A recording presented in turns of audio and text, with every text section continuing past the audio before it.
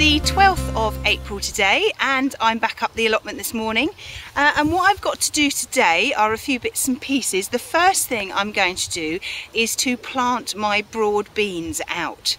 Now, I know you can start your broad beans straight in the soil. You can either start them in the autumn, or you can start them in the spring. I've tried both. And I just generally found that the germination rate wasn't brilliant. So what I have done for the last few years is I've started them off in sort of about end of February time in 3-inch pots. And I tend to find that the germination rate for them is much better. You don't get all of them come through, but you get more. And this is what they look like. Okay, they are about 7-8 inches tall, and they now need to go outside.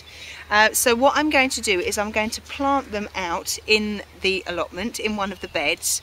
And when you plant them, you need to space them quite a long way apart from each other, because they'll grow out and they'll bush up. They should grow about 2-3 feet tall, and they will spread to about 9 inches wide.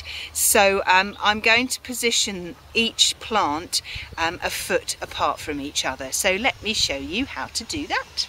Okay, so before you put them in, make sure that you've de-weeded the bed and dug it over.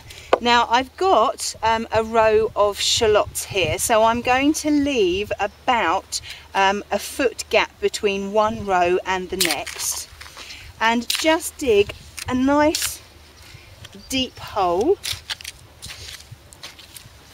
And when you've done that, then you can take out your broad bean.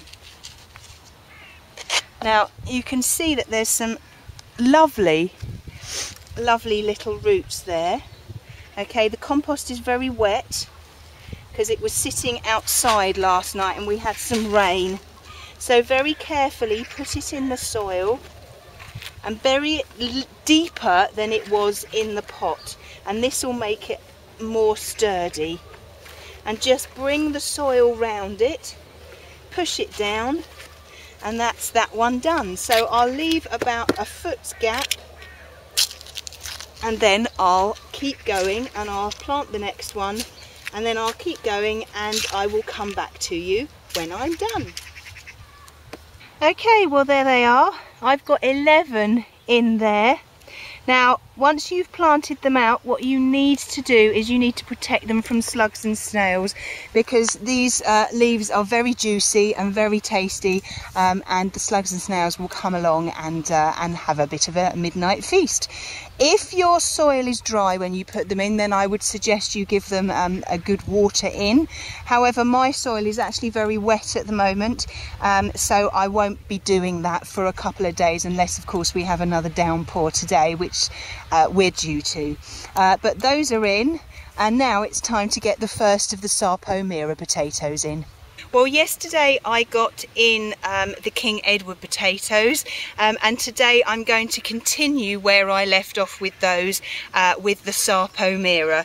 The Sarpo Mira, I've actually got 4 trays at home, but I've only got 2 trays down here, so I'll do what I've got today, and then hopefully tomorrow I can get the rest done. These again have been shooting.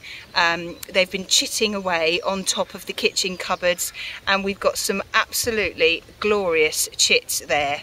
So I'm going to make a hole with my long-handed bulb planter, and then I'm going to put my potato in. Make sure that the shoot is poking up.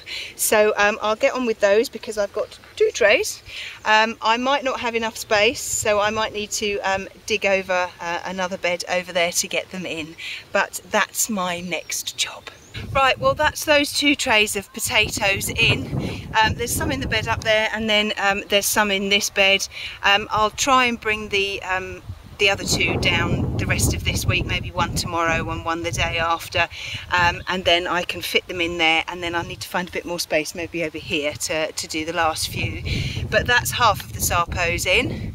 Grow, my beauties, grow. That's it for today. I'm exhausted. It's really quite warm. It's beautiful.